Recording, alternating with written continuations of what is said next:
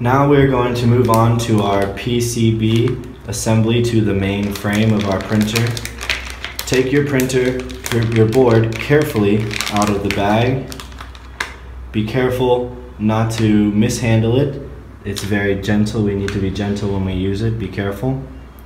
We're going to take 4 M3x5 screws, and we are going to assemble the board to the printer using the 4 mounts on the printer itself.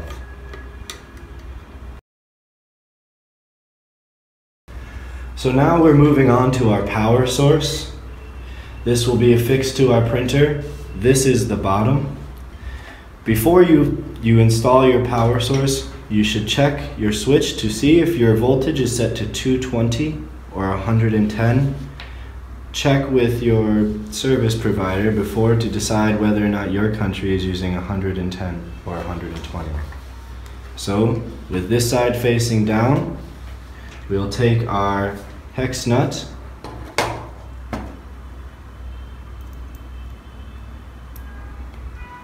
and we will install through the hole here, the smaller holes in each of the outer 4 corners.